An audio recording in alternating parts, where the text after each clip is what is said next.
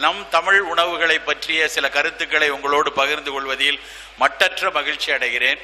இந்த மகிழ்ச்சிக்கு வித்திட்ட மும்பை விழித்தெழு இயக்கத்திற்கு என் மனமார்ந்த நன்றிகள். வழக்கமா நம்ம ஒரு திருவிழால நல்ல பல்வேறு உணவுகளை சாப்பிட்டு கொண்டிருந்தோம். ஆனால் கடந்த ஒரு 10-12 ஆண்டுகளாக உணவுக்கு ஒரு திருவிழா நடத்த வேண்டிய ஒரு கட்டாயத்திற்கு நாம நகர்ந்திருக்கிறோம். அதுதான் உண்மை. நாம ஏன் உணவுக்கு, ஏன்னா நம்ம தமிழர்களுடைய வாழ்வியல்ல எத்தனையோ திருவிழாக்கள் இருந்தது. ஒவ்வொரு திருவிழாவுக்கென்றே பிரத்யேகமான பல்வேறு உணவுகள் இருந்தது. ஒவ்வொரு காலகட்டத்தின் ஒவ்வொரு நம்மளுடைய பருவ காலங்களை ஒட்டியும் ஒவ்வொரு உழைப்பை ஒட்டியும் பல்வேறு உணவுகள் பல்வேறு திருவிழாக்களை ஒட்டியும் நம்மகிட்ட இருந்துச்சு. ஆனா அதெல்லாம் விட்டுட்டு இன்றைக்கு பழந்தமிழர் உணவையே ஒரு திருவிழாவாக நடத்தி அதை அறிமுகப்படுத்த வேண்டிய ஒரு காலகட்டத்திற்கு நாம் நகர்ந்திருக்கிறோம். எதுக்காக இப்படியான உணவு திருவிழாக்கள்? தமிழருக்கும் இந்த உணவு திருவிழாக்களுக்கு என்ன தொடர்பு? எதை நாம் இழந்திருக்கிறோம், எதை நாம் தொலைத்திருக்கிறோம், எதை நாம் மறந்திருக்கிறோம், எதை நாம் மறுத்திருக்கிறோம், எது நம்மிடமிருந்து பிடுங்கப்பட்டிருக்கிறது என்பதையெல்லாம் நம்ம கொஞ்சம் யோசிக்க வேண்டிய, கொஞ்சம் உற்று பார்க்க வேண்டிய, உதாசீனப்படுத்தாமல் யோசிக்க வேண்டிய காலகட்டத்தில் நாம் இருந்துட்டு இருக்கோம். நான் வரும்பொழுது நான் முன்னர் பேசிய சில ஊடக காட்சிகளை போட்டுக்கிட்டு இருந்தாங்க. அதில் சொன்ன விஷயங்களில் இருந்தே துவங்கலாம் என்று தான் நினைக்கிறேன். ஏன்னா ரொம்ப ஒரு நெருக்கடியான காலகட்டத்தில் தான் நாம் இருக்கிறோம். குறிப்பா நான் ஒவ்வொரு கூட்டங்களுக்கு செல்லும் பொழுதும் ஆல்மோஸ்ட் கடந்த 1.5 ஆண்டுகளாக தொடர்ச்சியாக நான் போய்கொண்டிருக்கிற அத்தனை கூட்டங்களிலும் முதலில் ஒரு கருத்தை சொல்லிவிட்டு தான் இந்த விஷயங்களுக்குள் உள்ளாக வருவது வழக்கமாக வைத்துக் கொண்டிருக்கிறேன். நான் அடையாறு புற்றுநோய் மருத்துவமனையில் ஒரு கருத்தரங்குக்காக போயிருந்தேன். அந்த கருத்தரங்குல பெருவாரியாக மன்னிக்கணும்,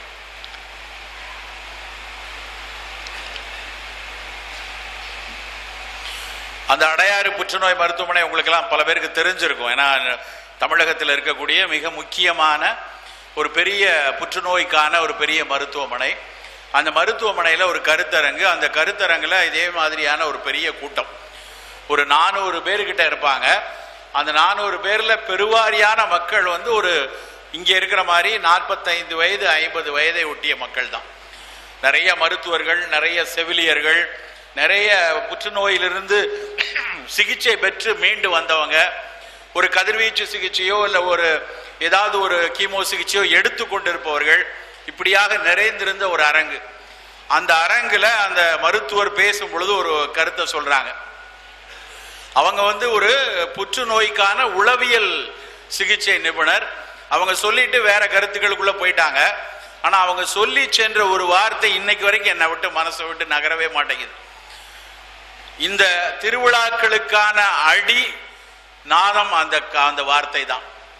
அவர்கள் என்ன சொன்னாங்க அப்படின்னா, இங்கே இருக்கக்கூடிய இந்த ஒரு தலைமுறை தான், இங்கே இருக்கக்கூடிய இன்றைய இந்த தலைமுறை தான் தனது அடுத்த தலைமுறையின் மரணத்தை அருகிலிருந்து பார்க்க போகிறது அப்படின்னு.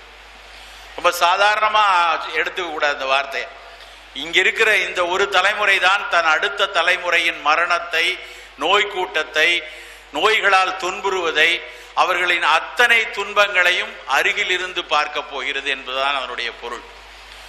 உண்மையிலே ரொம்ப அதை கொஞ்சம் ஆழமாக யோசித்தால் அதனுடைய எவ்வளவு தீவிர வலியை அது நமக்கு தரும்னு நமக்கு தெரியும். நம்ம எல்லாரும் ரொம்ப கஷ்டப்பட்டு உழைத்து நம்மளுடைய குழந்தைகள் மிகச்சிறந்த மனிதர்களாக வரணும், ஒரு மிகச்சிறந்த ஆளுமையாக வரணும், மிகச்சிறந்த விற்பனர்களாக வரணும், ஒரு பேராசிரியராக வரணும், ஒரு மருத்துவராக வரணும், ஒரு ஆய்வாளனாக வரணும்னு பல கனவுல கடின உழைப்பை போட்டு குழந்தைகளை படிக்க வைக்கிறோம். ஆனா அந்த குழந்தைகள் நிச்சயமாக அப்படியான ஒரு முயற்சியை கொடுக்கும் பொழுது உறுதியாக அந்த ஆளுமைகளாக கண்டிப்பா வருவாங்க. ஒரு விற்பனராக வருவாங்க, ஒரு மருத்துவராக வருவாங்க. ஆனா அப்படி வரக்கூடிய குழந்தைகள் ஆரோக்கியமாக இருப்பார்களா என்பது ஒரு மிகப்பெரிய கேள்விக்குறியாகத்தான் இன்றைக்கு இருக்கிறது. இது சும்மா சாதாரணமா பயமுறுத்துவதற்காக சொல்லக்கூடிய வசனங்கள் கிடையாது. இன்றைக்கு இந்தியாவில் ஒரு பெரிய லெவல்ல புள்ளியியல் ஆய்வுகள் பண்ணி இன்றைக்கு இந்திய மருத்துவ கொள்கைகளை வரையறுக்குவதற்கு உள்ள திட்ட குழு தெரிவித்த விஷயம் என்ன அப்படின்னா, இன்றைக்கு 1000 மரணம் இன்றைக்கு நடந்து கொண்டிருக்குதுன்னா, இந்தியாவில் ஒரு 1000 மரணம் நடக்குன்னா 741 மரணங்கள் தொற்றாத வாழ்வியல் நோய்கள்ல தான் நடக்குது.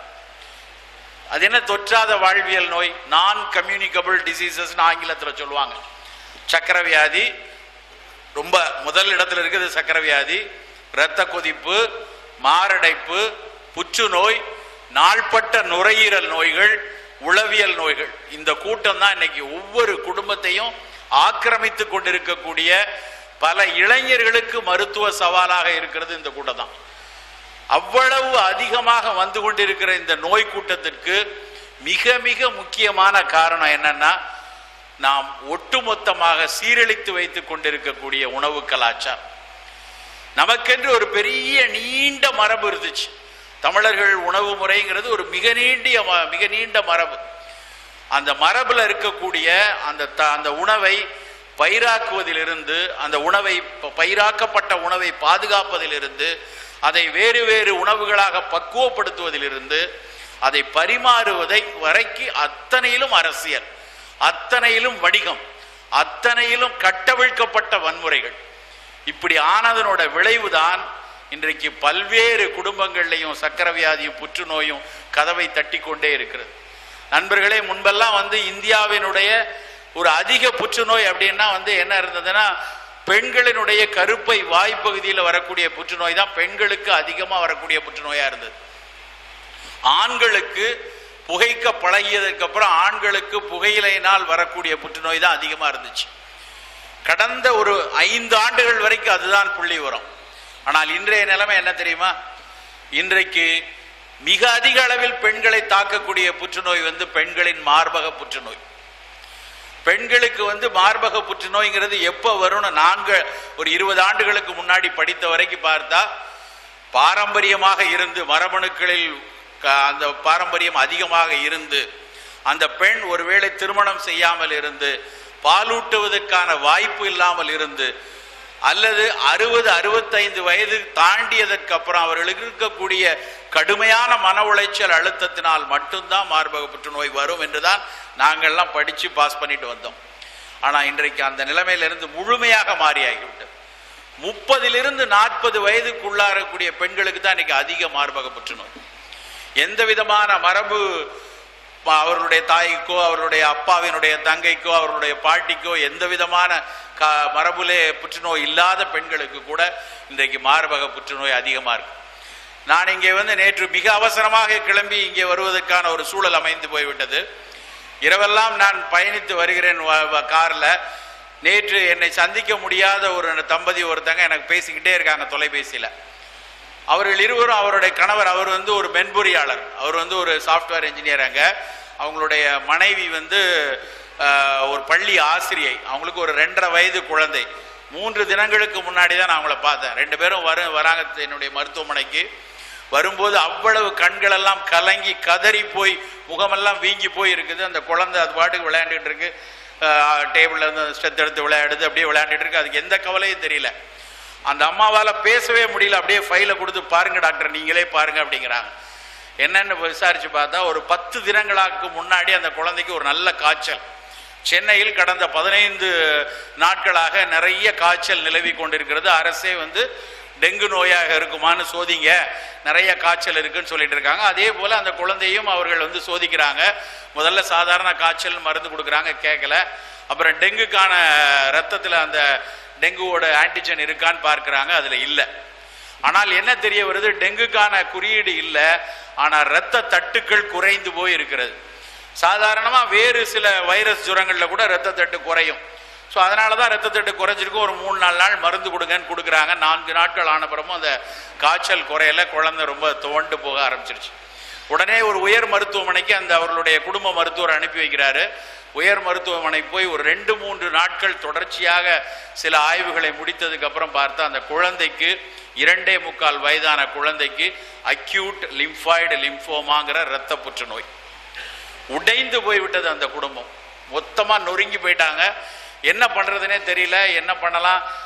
அவர்கள் நிறைய பேசியிருக்காங்க, ஆனால் மனதில் உள்வாங்க முடியாது. தன்னுடைய குழந்தைக்கு அப்படி ஒரு நேற்று வரை கொஞ்சி குலாவி மகிழ்ந்த ஒரு குடும்பத்திற்கு இப்படியே இடியன ஒரு செய்தி வந்தால் எப்படி இருக்குன்னு பாருங்க. அப்படி வந்து இறங்கி போன் மேரோ டிரான்ஸ்ஃபியூஸ் பண்ணணுங்கிறாங்க. இது அப்படி இருந்தாலும் குரோமோசோமல் மேட்சிங் இருக்கான்னு தெரியல. அப்படி பல மன உளைச்சலோடு வந்து பார்த்தார்கள்.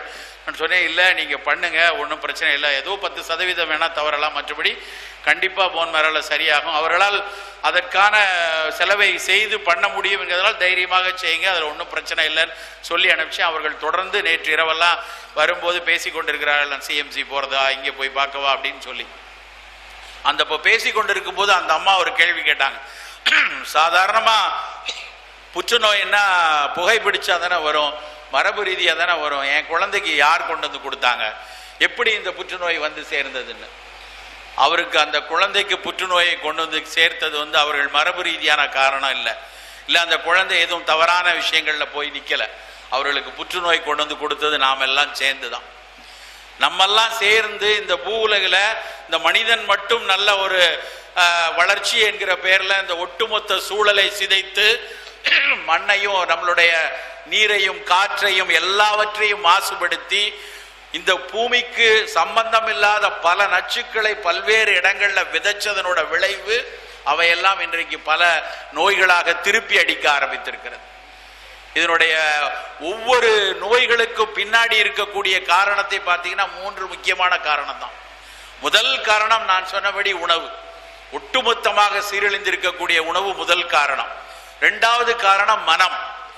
மனம் எப்படி சந்தோஷமாக இருக்கணும், எப்படி குதூகலமாக இருக்கணும்னு எந்தவித அடையாளமும் தெரியாமல் எல்லாமே நுகர்வோர் கலாச்சாரத்தில் போய் சிக்கி கொண்டிருக்கிறது.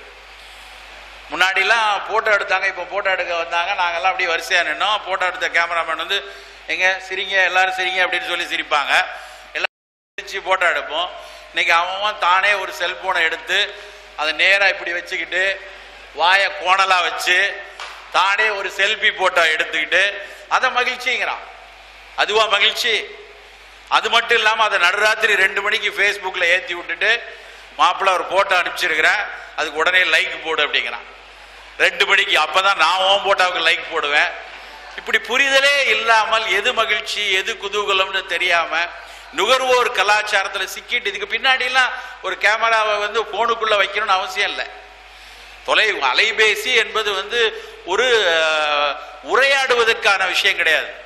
அலைபேசிங்கிறது ஒரு அவசரத்திற்கான செய்தியை பரிமாறுவதற்கு தான் அலைபேசி. இன்னைக்கு ஒட்டுமொத்த கூட்டத்தில் உங்கள் ஒவ்வொரு வீடுகள்லையும் யோசிச்சு பாருங்க, அத்தனை பேரும் கையில் அலைபேசியோட தான் அலையிறோம். அவ்வளோ பேரும், அதிலும் குறிப்பாக குழந்தைகள்.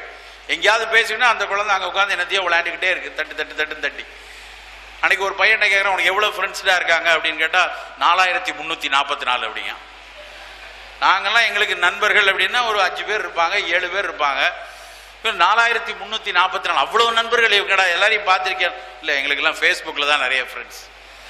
ஒட்டுமொத்தமாக எது வந்து ஒரு நட்புனா என்ன, எது நட்பில் எதை பரிமாறுவோம், நட்பில் எப்படி இருப்போம், இப்படி எதுவுமே புரியாமல் யாரோ ஒருத்தர் சொல்லி கொடுக்குறாங்க. அதை வைத்து மொத்த இனமும் மொத்த கூட்டமும் இப்படி போகுது. அதனால இயல்பாக மனதிற்கு வர வேண்டிய மகிழ்ச்சி இல்லை, எதில் இயல்பாக எதில் கேளிக்கையாக இருக்க வேண்டுங்கிற ஒரு மகிழ்ச்சி இல்லை. கேளிக்கையினால் இவன் அழிந்து கொண்டு இருக்கிறான். கேளிக்கை ஒரு விஷயம் கேளிக்கையாக இருக்கணும் அப்படின்னா அது அவனை வளர்க்க வேண்டும். எனக்கு வந்து ஒரு புத்தகம் படிப்பது ஒரு கேளிக்கையா இருக்கு, மனதை மகிழ்ச்சிப்படுத்தக்கூடிய ஒரு விஷயம். புத்தகத்தை நான் படிக்க படிக்க அது என்னை வளர்க்கும், அது கேளிக்கையா இருக்கலாம். நீங்க உட்கார்ந்து அப்படியே ஒரு இதுல போன்ல ஒரு போனை வச்சுக்கிட்டு அதுல கிரிக்கெட் விளையாடுறான், அதுல ஃபுட்பால் விளையாடுறான். பல சின்ன குழந்தைகள் என்ன விளையாடுதுன்னு பார்த்தா 2 விளையாடுது. ஒன்று இவன் யாரையாவது துரத்துறான், இல்லைன்னா அது யாரையாவது துரத்துது. இது 2 தான் விளையாட்டு. அப்போ மனம் எப்படி இருக்கும்? மனம் முழுக்க முழுக்க அவனுக்கு வந்து ஒரு சந்தோஷத்தை, எந்த விதத்திலையும் சந்தோஷம் பற்றிய புரிதல் இருக்காது. இது 2வது முக்கிய காரணம். 3வது மிக மிக முக்கியமான காரணம் சூழலில் நாம் நடத்தக்கூடிய வன்முறைகள். இன்றைக்கு ஒரு 3-4 மாதங்களுக்கு முன்னாடி உலக சுகாதார நிறுவனம் ஒரு அறிவிப்பை கொடுத்துச்சு. கிளைபோசேட் அப்படிங்கிற ஒரு கெமிக்கல், தமிழ்ல அதுக்கு பேர் வந்து நாம் பயன்படுத்திட்டு வரோம், எல்லா இடங்களிலும் பயன்படுத்திட்டு வரோம். தமிழ்ல அதனுடைய பேர் களை கொல்லி. இந்த களை கொல்லிகளை வந்து பயன்படுத்துவது நேரடியான புற்றுநோய் காரணி அப்படின்னு சொல்லி ஒரு 3 மாதத்துக்கு முன்னாடி உலக சுகாதார நிறுவனம் அறிவித்து இதை தயவு செய்து பயன்படுத்தாதீங்க அப்படின்னு சொல்லிட்டாங்க. சரியா ஒரு 8-9 ஆண்டுகள் இருக்கும். விஜய் டிவியில ஊடகத்தில் ஒரு நேரடியான விவாதம் நானும் நம்மாழ்வார் ஐயாவும் கலந்து கொள்றோம். அந்த விவாதத்தில் ஒரு எதிர் அணியில் வந்து விவசாயத்துறையினுடைய பெரிய அதிகாரிகள்லாம் இருக்காங்க. அப்போ நாங்கள் சொல்கிறோம், இந்த மாதிரி பூச்சிக்கொல்லிகள் களைக்கொல்லிகள்னால உடல்நலக்கேடு நிறையா வருது, பயன்படுத்தக்கூடாது விவாதம். அப்போ ஒரு பெரிய வேளாண் அதிகாரி எது சொல்கிறார், உங்களுக்கு ஏதாவது இருக்கா, இதுக்கு ஏதாவது சயின்டிஃபிக் எவிடன்சஸ் இருக்கா, ஏதாவது தரவுகள் இருக்கா, இப்படிலாம் நீங்கள் சொல்லி சொல்லி பயமுறுத்திக்கிட்டு இருக்கீங்க அப்படின்னு சொன்னார். அவர் இன்னைக்கு ரிட்டையர்ட் ஆகி எங்கேயோ போயாச்சு. ஆனால் இன்றைக்கு 4 மாதத்துக்கு முன்னாடி உலக சுகாதார நிறுவனம் தெளிவாக சொல்லிருச்சு, எங்கெல்லாம் நீங்கள் களைக்கொல்லியை பயன்படுத்துறீங்களோ அது நேரடியாக புற்றுநோயின் காரணியாக மாறும், தயவு செய்து அதை உலகத்திலிருந்து விரட்டுங்கள் அப்படின்னு அறிக்கை விட்ட உடனே யூரோப்பியன் யூனியன்ல 13 நாடுகளும் அமெரிக்காவும் கனடாவும் ஆஸ்திரேலியாவும் ஒட்டுமொத்தமாக கிளைபோசெட்டை அதிலிருந்து வெளியே எடுத்துட்டாங்க. ஆனா நாம என்ன பண்ணிட்டு இருக்கோம் தெரியுமா, கிட்டத்தட்ட 20 ஆண்டுகளுக்கு முன்னாடி நம்ம ஊர்ல எண்டோசல்ஃபான் அப்படின்னு ஒரு கெமிக்கல், இந்த எண்டோசல்ஃபான் தெளிக்காத ஊரே இருக்காது. அவ்வளவு அதிகமாக பயன்படுத்தக்கூடிய மிளகாய்க்கும் கத்திரிக்காய்க்கும் எல்லாத்துலேயும் போட்டாங்க எண்டோசல்ஃபானை. வயநாடுன்னு ஒரு பகுதி கேரளால ஒரு 40 ஸ்கொயர் கிலோமீட்டர் ஏரியாவில், அந்த வயநாடு பகுதியில் அவர்கள் எண்டோசல்ஃபான் தெளித்ததனோட விளைவு ஒரு 40 கிலோமீட்டர்ல 40 ஸ்கொயர் கிலோமீட்டர்ல 830 மன வளர்ச்சி இல்லாத குழந்தைகள் பிறந்துச்சு. அத்தனை எண்டோசல்ஃபானை முகர்ந்த அந்த வேளாண் மக்களும் அந்த வேளாண் தொழிலாளிகளுடைய பெண்களுக்கு முகர்ந்து அவர்கள் கருத்தரித்த அத்தனை குழந்தைகளும் அப்படி ஒரு குழந்தைகளா பிறந்துச்சு. ஆனா அதை பற்றியெல்லாம் அக்கறை இல்லாமல் இன்றைக்கு வரைக்கும் அந்த எண்டோசல்ஃபான் வேறு வேறு பெயர்களில் தமிழகத்திலையும் மற்ற எல்லா பகுதிகளிலும் இந்தியாவிலையும் அது பயன்படுத்தப்பட்டு வருது. நண்பர்களே, நம்மளுடைய உணவு மூலமாக நம் மரபு அறியாத பல்வேறு நச்சுக்கள் துளி துளி துளியாக உள்ளுக்குள்ள போறது தான் இன்னைக்கு இவ்வளவு வியாதிகள் பெருக்கெடுத்து வருவதற்கான முதல் முக்கியமான காரணம். நமக்கெல்லாம் தெரியும், நம்ம வந்து ஒரு சோர்வா இருக்கோம், ஒரு களைப்பு போகணும். நமக்கு களைப்பு போனாலும் சரி, ஒரு விளிம்பு நிலையில இருக்கக்கூடிய ஒரு ஏழை தொழிலாளி தன்னுடைய களைப்பு போனோம்னா செய்யக்கூடிய முதல் விஷயம் ஒரு கோப்பை தேநீர் அருந்துவதுதான். ஒரு கோப்பை தேநீர்ல கிடைக்கிற உற்சாகத்தினால அடுத்த 3 மணி நேரத்தை தள்ளக்கூடிய எத்தனையோ ஏழை தொழிலாளிகள் இன்றைக்கும் நம்மளுடைய ஊர்ல, நம்மளுடைய அருகாமையில எத்தனையோ பேர் இருக்காங்க. ஆனா அந்த ஒரு கோப்பை தேநீர்ல இந்த மாதம் இந்த வருடத்தில் பிப்ரவரி 2015 ஒரு ஆய்வு அறிக்கை வெளியாச்சு. ஒவ்வொரு கோப்பை தேநீர்லையும் உலக நாடுகள் தடை செய்து வைத்திருக்கக்கூடிய 13 வகை பூச்சிக்கொல்லி ரசாயனங்கள் அந்த தேநீர்ல இருக்கு. அப்படின்னு நம்ப முடியுமா நம்மளால? ஒரு தேநீர் தான் இருக்கிறதுலேயே மிகச்சிறந்த ஒரு மூலிகை. ஒரு தேயிலையிலிருந்து, அது தேயிலை வந்து சீன மக்கள் வந்து மருந்தாக பயன்படுத்தி வந்தது. அதுல கிடைக்கக்கூடிய புத்துணர்வுனாலையும் அதில் இருக்கக்கூடிய ஊக்கத்தினாலையும் அதை பின்னாட்களில் அதை வந்து ஒரு பானமாக ஆங்கிலேயர்கள் மாற்றி அதற்கப்புறம் அடிமைப்படுத்தப்பட்ட அத்தனை நாடுகளினுடைய சுற்றுச்சூழலையும் அழித்து சோழமண்டல காடுகளை எல்லாம் சிதைச்சு தேயிலையை பயிராக்கினாங்க. அங்க ஒரு சூழல் சிதைவு நடந்தது, அது வேறு வரலாறு. இன்னைக்கு எப்படி நடக்குன்னா, அதே தேயிலையில நல்ல மனம் வர வேண்டும் என்பதற்காக, நிறைய இளம் தளிர்கள் வர வேண்டும்ங்கிறதுக்காக அதுல தெளிக்கக்கூடிய அத்தனை ரசாயனங்களும் இன்றைக்கு பல்வேறு நோய்களுக்கு காலங்கார்த்தாலே நாம வித்தெடுக்கிறோம். நமக்கெல்லாம் தெரியும், இன்னைக்கு காய்கறியில பழங்கள் எல்லாம் நிறைய அந்த மாதிரி பூச்சிக்கொல்லி ரசாயனம் விட்டுருக்காங்கன்னு. வீட்டுல எல்லாம் எந்த காய் வாங்கினாலும் வெண்டைக்காயோ அவரைக்காயோ நல்ல வெந்நீர்ல கழுவி, அதுக்கப்புறம் துணியெல்லாம் வச்சு துடைச்சி, அதுக்கப்புறம் தண்ணியில கழுவி, அதுக்கப்புறம் தான் நம்ம கட் பண்ணி காய்கறியை சமைக்கிறோம். தேயிலையை யாராவது தண்ணீர்ல கழுவிட்டு அதுக்கப்புறம் யாராவது தேயிலையை ஊற்றி வெண்ணி போட்டு பண்றோமா? தேயிலையை அப்படியே நம்ம போட்டு பயன்படுத்துறோம். ஆனா அத்தனை தேயிலையிலையும் இந்த பூச்சிக்கொல்லி துணுக்குகள் இருக்குங்கிறத ஆய்ந்து சொல்லிட்டாங்க. உடனே பெரிய பெரிய நிறுவனங்கள்லாம் கூடி பிடிச்சது.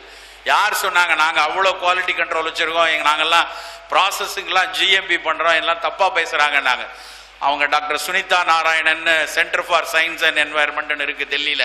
அவர்கள் தான் முதலில் இந்த பெப்சி கோக்ல எல்லாம் நிறைய பூச்சிக்கொல்லி துணுக்குகள் இருக்குன்னு சொன்னது. அவர்கள் இன்றைக்கு ஆராய்ந்து சொன்னாங்க, மிகச்சிறந்த தரம் மிகுந்த தேயிலை, மிக விலை உயர்ந்த தேயிலையா இருக்கட்டும், கடை வீதிகளில் இன்றைக்கு பயன்படுத்தக்கூடிய தேயிலைகளா இருக்கட்டும், எல்லாவற்றிலும் இவ்வளவு பூச்சிக்கொல்லிகள் இருக்குது அப்படின்னு அவர்கள் ஆய்ந்து சொன்னாங்க. சில பேர் அதனாலதான் நான் காபி டீயே குடிக்கிறது இல்லை, தினம் பால் குடிச்சா நல்லது, பால் குடிச்சாதான் நல்ல போஷாக்கா இருக்கலாம் அப்படின்னு ஒரு கூட்டமே காலையில் ஒரு டம்ளர் பாலை கொடுத்து அனுப்புறது. எதையும் சாப்பிடலைன்னா பரவாயில்ல, ஒரு கப் பாலாவது குடி அப்படின்னு சொல்லி வீட்டில் போட்டு பிள்ளைகளை திணிச்சு ஒரு டம்ளர் பாலை கொடுத்து அனுப்புறாங்க. அந்த பாலுக்கு பின்னாடி இருக்கிற பயங்கரத்தை பார்த்தீங்கன்னா அவ்வளவு அசிங்கம். உண்மையிலே அது பாலா இல்லை அது வெள்ளை கலர் விஷமா அப்படின்னு யோசிக்க ஆரம்பித்து விட்டார்கள். அந்த பால் nomilk.org அப்படின்னு ஒரு வெப்சைட் இருக்கு, முடிந்தால் நீங்க போய் பாருங்க. nomilk.org. ஏன் பால் வேண்டாம்? அந்த பால் சாப்பிடக்கூடிய அத்தனை மக்களுக்கு தான் இரத்த சர்க்கரையும் இரத்த கொழுப்பும் அதிகரிக்கிறதுன்னு யோசிக்க ஆரம்பிச்சிட்டாங்க. அதுவும் பாஸ்சுரைஸ்டு பால்ல, இந்த பாஸ்சுரைசேஷன் பண்ணி பாக்கெட்ல வருது அந்த பால், அந்த பால்ல ஒருவித புரதம் இருக்கிறது. அந்த புரதம் நேரடியாக கணையத்தை தொடர்ந்து தாக்கி கொண்டே இருக்குது. அந்த கணையத்தின் ஐலட் செல்கள் தாக்கப்படுறதுனால சர்க்கரை வியாதி வருது. எந்த குழந்தைகளுக்கு ஆரம்பத்திலிருந்தே நீங்கள் பாலை அதிக அளவில் கொடுத்துட்டு வரீங்களோ அந்த குழந்தைக்கு பின்னாளில் சர்க்கரை வியாதி வரலாம் அப்படின்னு சொல்லி இன்றைக்கு அறிக்கை சொல்ல ஆரம்பிச்சிட்டாங்க. அது மட்டுமல்ல, இந்த பாலை அதிகம் சுரக்க வைக்க வேண்டும் என்பதற்காக அவர்கள் செலுத்தக்கூடிய இன்ஜெக்ஷன், பொவைன் growth ஹார்மோன் ஒரு இன்ஜெக்ஷனை அத்தனை கறவை மாடுகளுக்கும் இன்றைக்கு போடுறாங்க. அந்த கறவை மாடுகளுக்கு போடக்கூடிய அந்த பொவைன் growth ஹார்மோன் இன்ஜெக்ஷனை அதனுடைய ரெசிடியூஸ் அந்த பாலில் இருந்து சின்ன குழந்தைகள் தொடர்ந்து இந்த பாலை கொடுக்க கொடுக்க பெண் குழந்தைகள் 9 வயதுல 10 வயதுல பூப்படைய ஆரம்பிக்கிறாங்க. எந்த குழந்தை சீக்கிரமே பருவம் எய்துதோ, எந்த பெண் குழந்தை சீக்கிரமே 9-10 வயதுல பருவம் எய்துதோ அந்த குழந்தைக்கு இன்றைக்கு பாலிசிஸ்டிக் ஓவேரியன் சிண்ட்ரோம் சொல்லக்கூடிய சினைப்பை நீர்க்கட்டிகள் அதிகம் வருது அப்படின்னு இன்னைக்கு சொல்ல ஆரம்பிச்சிருக்காங்க. இப்படி அடுக்கடுக்காக பல்வேறு பிரச்சனைகளை கொடுக்கக்கூடிய பால் நமக்கு அவசியமா? உலகத்துல எந்த பாலூட்டிகளும் அதனுடைய பாலை தவிர வேற எந்த பாலையும் குடிக்கிறது இல்லை. மனிதன் மட்டும்தான் ஒருவேளை டைனோசரஸ் கிடைச்சா கூட அதை கெட்டி கறந்து டைனோசரஸ் பால் அப்படின்னு போட்டு வித்து இதை சாப்பிட்டா பயங்கர போசாக்கா திரியலான்னு சுயநலத்தோடு திரியிறது நம்ம மட்டும்தான். சித்த மருத்துவத்தில், ஆயுர்வேதத்தில், எல்லா பழம்பரிய மருத்துவத்திலையும் பாலை மருந்தாக சொல்லி இருக்கிறார்கள். ஒருவேளை உங்களுடைய மருத்துவர் நீங்கள் கண்டிப்பா சிறிது காலம் பால் அருந்த வேண்டும் என்று சொன்னா அன்னைக்கு எடுத்துக்கலாம், வெறும் தப்பு இல்லை. ஆனா உணவாக அந்த பால் வேண்டுமாங்கிறது மிகப்பெரிய கேள்விக்குறி. நாம ஒரு விவசாய பூமி வைத்திருக்கிறோம், நேரடியாக தினமும் அந்த மாட்டை பராமரிக்கிறோம், நேரடியா அந்த மாட்டிலிருந்து பால் எடுக்கிறோம்னா எடுத்துக்கோங்க, தப்பு இல்லை. நம்ம இந்த மாதிரி ஒரு பாக்கெட் பாலையும் பவுடர் பாலையும் வாங்கி அதை சாப்பிடணும்னா அது நாமே நமக்கு நோய்களை வரவழைக்கக்கூடிய ஒரு தன்மை.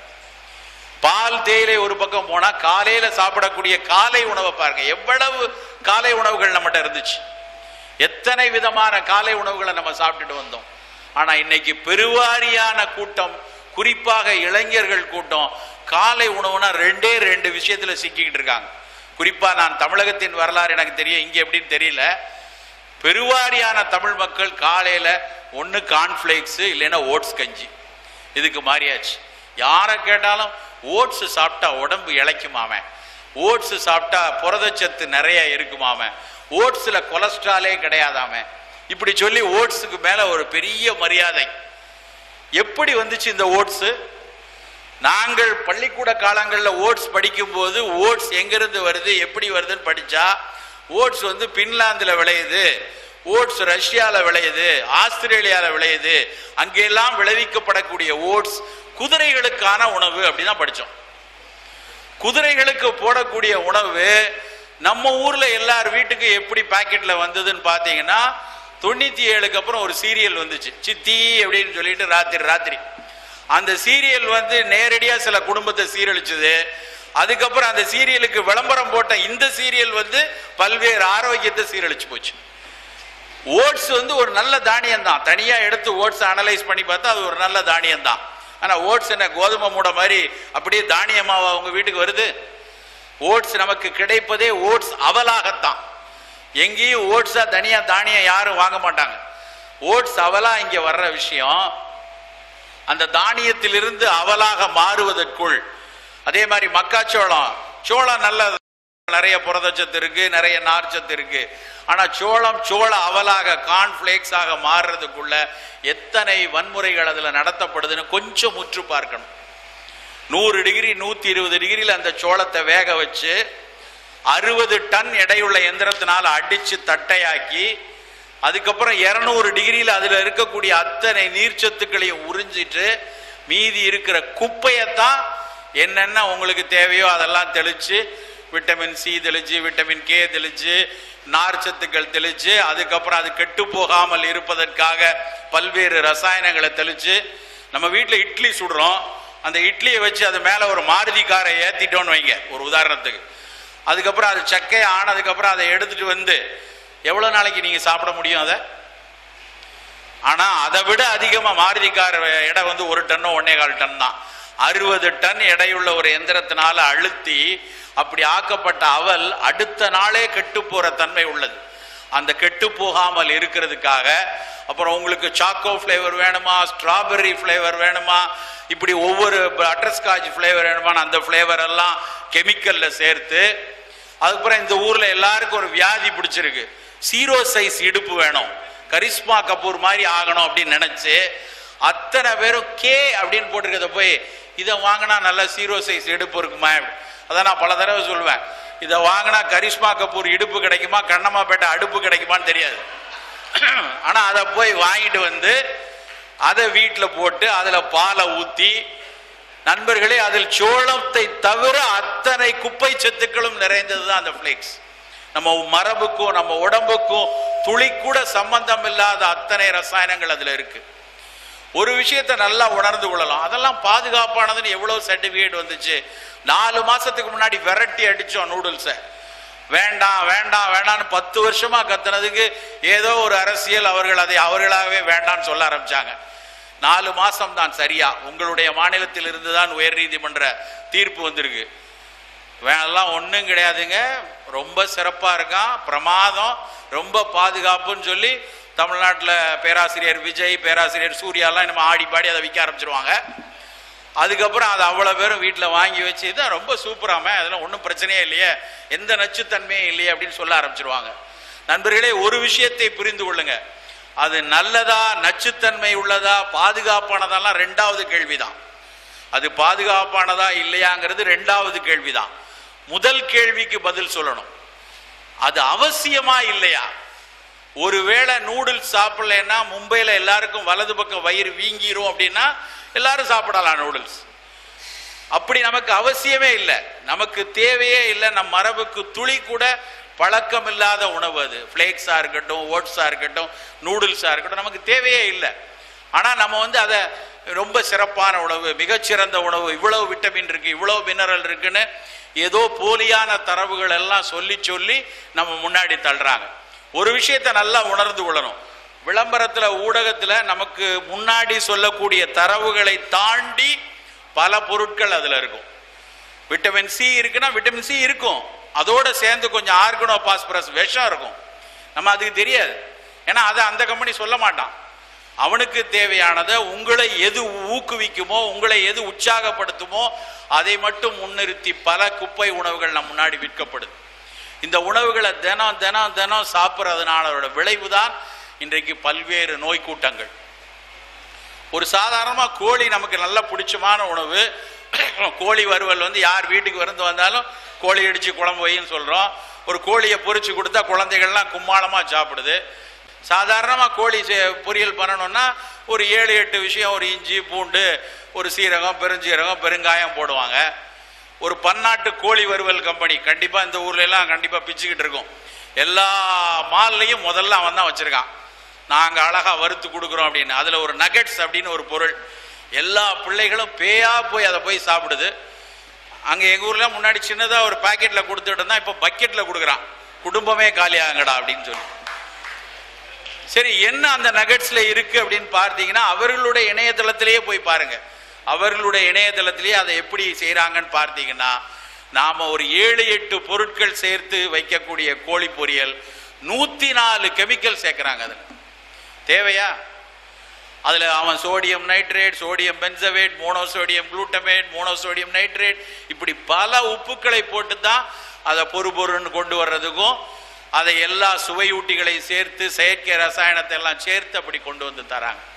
இது புரியாமல் நம்ம இளசுகள்லாம் போய் நிறைய கெமிக்கல் போட்டிருக்கான், அதெல்லாம் சேர்ந்து சாப்பிட்டா தான் நமக்குள்ள கெமிஸ்ட்ரி நல்லா இருக்கும்னு ரெண்டும் உட்காந்து வறுத்து அவன் ஒரு பக்கம் வறுத்துக்கிட்டு இருக்கான், இவங்க வறுத்து வாங்கி சாப்பிட்டுக்கிட்டு இருக்காங்க. இளைஞர்கள் பூரா அந்த கூட்டத்தில் போய் அங்கே போய் வாங்கி சாப்பிட்டு கொண்டிருக்காங்க. நண்பர்களே, இப்படி நமக்கு தெரியாமல் ஒவ்வொரு நாளும் நம் உடம்பு அறியாத பல்வேறு நச்சு துணுக்குகள், விஷ துணுக்குகள் உள்ளுக்குள்ள வந்து சேர்ந்துருக்கு. எப்போ கேட்டாலும் அதெல்லாம் FDA அப்ரூவ்டுங்க, FSSAI அப்ரூவ்டு. உங்களுக்கு தெரியாதா? நீங்கள் இவ்வளோதான் படிச்சிருக்கீங்களா? அப்படி படிக்காமல் வந்து பேசாதீங்கன்னு சொல்லி எங்கிட்ட சண்டை போடுவாங்க. ஒவ்வொரு உப்பு வந்து ஒரு தனித்தனியாக FSSAI அப்ரூவ்டு தான், FDA அப்ரூவ்டு தான். எல்லாம் ஒன்றா சேர்ந்துச்சுன்னா, ஒன்றா சேர்ந்து நம்ம ஒரு கோழியோட சேர்ந்து பொரியும் போது அது எல்லாம் சேர்ந்து உடலுக்கு நல்லது கொடுக்குமா, நச்சு கொடுக்குமான்னு ஒரு ஆய்வு கூட நடக்கலை.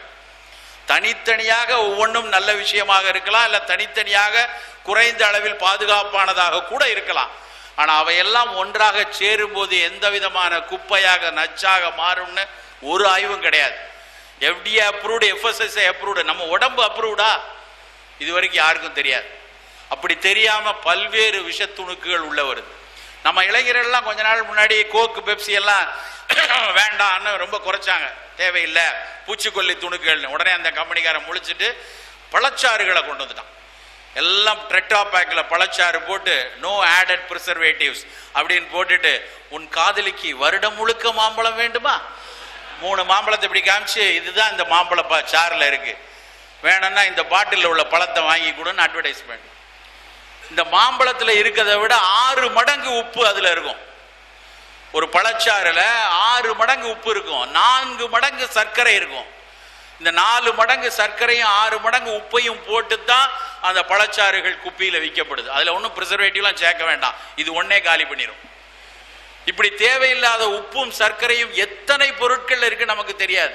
நாம கொஞ்சம் கொஞ்சம் இப்போ விழிப்படைஞ்சு சுகர்லாம் கொஞ்சம் குறைச்சிக்கலாம், சர்க்கரையை பற்றி பயமுறுத்துறாங்கன்னு சொல்லி சர்க்கரை மேல் கொஞ்சம் ஒரு பயம் வந்திருக்கு. ஆனால் உப்பை பற்றி யாருக்குமே தெரியாது. நம்ம நினச்சிட்டு இருக்கோம் வெறும் போடக்கூடிய உப்பு மட்டும்தான் உப்புன்னு சொல்லி. எல்லா ரெடி டு ஈட், தயார் நிலையில் இருக்கக்கூடிய அத்தனை உணவுகள்லையும் தேவையில்லாமல் பல உப்புக்கள் கொட்டி கிடக்குது. கெட்டு போகாமல் இருக்க, அந்த பொருள் அதனுடைய சுவையை கூட்டி கொடுப்பதற்காக பல நாட்கள் இருந்தாலும் அதனுடைய வடிவம் மாறாமல் இருக்க, இப்படி ஒவ்வொரு காரணத்துக்காக சேர்க்கப்படக்கூடிய உப்புக்கள் வந்து நம்ம உடம்புக்குள்ள போய் சிறுநீரகத்தையும் நம்மளுடைய பல்வேறு உறுப்புகளையும் பாதிப்பது வந்து பல ஆய்வுகள் சொல்லிட்டு இருக்காங்க. ஆனால் அதெல்லாம் தெரியாம ready to puliyodarai, ready mix sambar, ready ரசப்பொடி எல்லாம் ரெடியா வந்து நாம ஒரு விஷயத்துக்கு மேலே போக ரெடி ஆகிட்டே இருப்போம். இதான் நடந்து கொண்டு இருக்கிறது. நண்பர்களே, நம்முடைய மரபு எத்தனையோ நல்ல உணவுகளை கொடுத்திருக்கு. நிறைய பேருக்கு தமிழர்களுடைய மரபு தெரியாதனால தான் நம்ம பல்வேறு இடங்கள்ல தலைகுனிந்து நின்று கொண்டு இருக்கிறோம். இந்த தமிழ் கலாச்சாரமும் இந்த தமிழ் பண்பாடும் இந்த தமிழர்களுடைய வரலாறையும் ஒவ்வொரு தமிழனும் உற்று உற்று பார்க்கணும். வெறும் நம்ம இலக்கியங்களை படித்து விட்டு சிலாகித்து விட்டு மொழியை ரசித்து விட்டு மட்டும் போனா பத்தாது, அது வேணும்.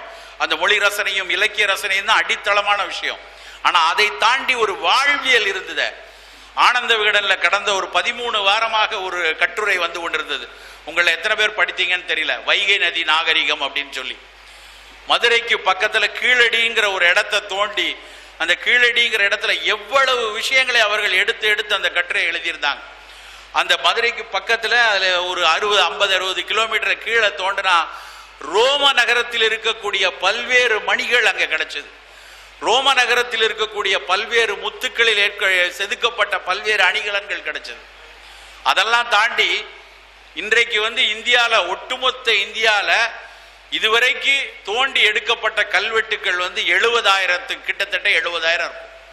இந்த 70,000 கல்வெட்டுக்கள்ல 40,000 கல்வெட்டுக்கள் தமிழ் கல்வெட்டுகள். யோசிச்சு பாருங்க. அப்ப ஒட்டுமொத்த இந்தியாவில் இந்த தமிழ் இனம் எவ்வளவு ஒரு மேம்பட்ட ஒரு இனமாக நாம இருந்திருக்கிறோம். சரி, கல்வெட்டுக்களை விட்டுருங்க. ஆதிச்சநல்லூர் பக்கத்துல, திருச்செந்தூர் பக்கத்துல ஆதிச்சநல்லூர்ல நிறைய அகழ்வாராய்ச்சியில சின்ன சின்ன பொருட்களை எடுத்தாங்க. ஒரு வேளாண் பொருட்கள் நிறைய, சின்ன கலசங்கள், சின்ன சட்டி, சின்ன உளி, இது மாதிரி அத்தனை சிறு சிறு பொருட்கள்லையும் பல்வேறு தமிழ் எழுத்துக்கள் பொறிக்கப்பட்டிருந்துச்சு. அதுக்கு என்ன தெரிய வருதுன்னா, கல்வெட்டுக்கள்ல இருந்தா அரசனோ அரசனுக்கு அருகாமையில் இருக்கக்கூடிய பெரிய கல்வியாளனோ மந்திரியோ தான் எழுதியிருக்க முடியாத. ஆனா அந்த சின்ன சின்ன வீட்டில் பயன்படுத்தக்கூடிய உபகரணங்கள்ல எல்லாத்திலையும் அவ்வளவு கலன்கள் இருக்கு அப்படின்னா, அவ்வளவு சின்ன சின்ன எழுத்துக்கள் இருக்கு அப்படின்னா, அப்ப என்ன அர்த்தம்னா, ஒவ்வொரு சாமானியனும் ஒவ்வொரு எளிய மக்களுக்குமே கல்வி அறிவு இருந்ததுன்னு அர்த்தம். அப்படி இருந்த மக்கள்கிட்ட எவ்வளவு உணவு கலாச்சாரம் இருந்தது. அன்னைக்கு இருந்த சங்க இலக்கியத்துல சொல்லியிருந்த எந்த உணவுகளையும் நாம இன்னைக்கு பயன்படுத்தல. சங்க இலக்கியத்துல அடிசல் பண்ணோம், கும்மாயம் பண்ணோம், பிட்டு அடையெல்லாம் பண்ணியிருந்தோம். அதெல்லாம் இன்றைக்கு நம்ம பெரிய அளவுல நம்ம இன்னைக்கு பயன்படுத்தல. அந்த அடிசலும் கும்மாயமும் இன்றைக்கு வேறு வடிவத்தில் மாறிச்சு. இன்னைக்கு நம்ம பண்ற குழம்பு தான் அன்னைக்கு பண்ணியிருந்த அடிசல், இன்னைக்கு பண்ணக்கூடிய பருப்பு சோறு தான் அன்னைக்கு சாப்பிட்ட கும்மாயம். ஒவ்வொரு காலம் தொட்டு அந்த உணவுகள் மாறி மாறி வந்துச்சு. அன்றைக்கு நம்ம கிட்ட இன்னைக்கு நம்ம பயன்படுத்துற மிளகா கிடையாது. மிளகா இல்லாம அன்னைக்கு முழுக்க நம்ம பயன்படுத்துறது மிளகு மட்டும்தான். காரம் என்றால் மிளகு. காய்கறி அப்படின்னு என்ன அர்த்தம்னா காய்களை மிளகோடு துவட்டி கொடுக்கறதுக்கு தான் காய்கறி. கறின்னா மிளகுன்னு அர்த்தம். காயையும் மிளகையும் சேர்த்து கொடுத்தாங்க. புலால் உணவை ஊன் சோறு அப்படின்னு சொன்னாங்க. எல்லா ஊனையும் சாப்பிட்டுருக்கோம். ஊன் சோறு அப்படின்னு சொல்லி அதை தான் சாப்பிட்டோம். முகலாய பேரரசுகள் வந்ததுக்கு அப்புறம் அவர்கள் நிறைய மணமூட்டிகளை பயன்படுத்தினாங்க. அதனால பிரியாணிங்கிற வடிவம் வந்துச்சு. அதுக்கு முன்னாடி அதுக்கு பேர் ஊன் சோறு. அந்த சங்க இலக்கிய காலத்திலிருந்து அத்தனை பேரும் சாப்பிட்ட உணவு தான். ஆனா இன்றைக்கு நம்ம அந்த மிளகாயிலிருந்து மிளகிலிருந்து மிளகாய்க்கு மாறணும். எதையெல்லாம் இழந்தோன்னு கொஞ்சம் யோசிச்சு பார்க்கணும். மிளகு வெறும் காரம் மட்டும் தராது. மிளகை நீங்க பயன்படுத்தினீங்கன்னா அந்த மிளகுல இருக்கக்கூடிய பைப்பரின்ங்கிற 2 சத்து ஒவ்வாமை நோய்க்கு முதல் மருந்து. இரைப்பு நோயோ, ஒவ்வாமை நோயோ, தும்மலோ, மூக்கடைப்போ, சைனசைட்டிஸோ, ஆஸ்துமாவோ தினம் மிளகு மட்டும் இருந்தால் போதும். 10 மிளகு இருந்தால் பகைவன் வீட்டிலும் அருந்தலாம்னு சொல்லுவாங்க. அவ்வளவு தூரம் உடல்ல இருக்கக்கூடிய நச்சுக்களை முறிக்கக்கூடிய தன்மை மிளகுக்கு உண்டு. ஆனா இன்னைக்கு நம்ம என்ன பண்றோம்னா பொங்கல்ல மிளகு போட்டுதாலும் அதை எடுத்து பொறுக்கி வச்சுட்டு அது வேண்டாம். முன்னாடி சின்ன பிள்ளைகள் தான் பண்ணிச்சு. அன்னைக்கு பார்க்குறோம் ஒரு பெரியவரே எடுத்து பொறுக்கி வைக்காரு. வேணாம், மிளகெல்லாம் தான் உள்ள சத்து வந்துருச்சே. அப்புறம் சின்ன பிள்ளைகிட்ட ஒரு பிள்ளைகிட்ட கேட்குறேன், அது கருப்பா இருக்குல்ல. மிகப்பெரிய அவமானம் நண்பர்களே. கருப்பை அழுக்கு என்று மிக மிக ஒரு கொடிய நச்சை நம் சமூகத்தில் விதைச்சிருக்காங்க. நம்ம குழந்தைகள்கிட்ட இன்னைக்கும் விளம்பரங்கள்ல காட்டுறான், பூச்சி அதான் இருக்கு, பூரா வேர்ம்ஸ், பூரா அழுக்கு.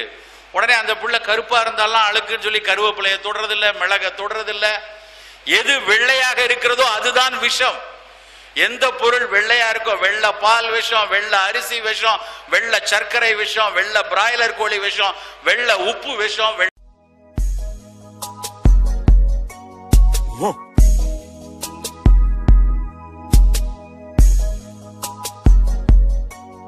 Whoa.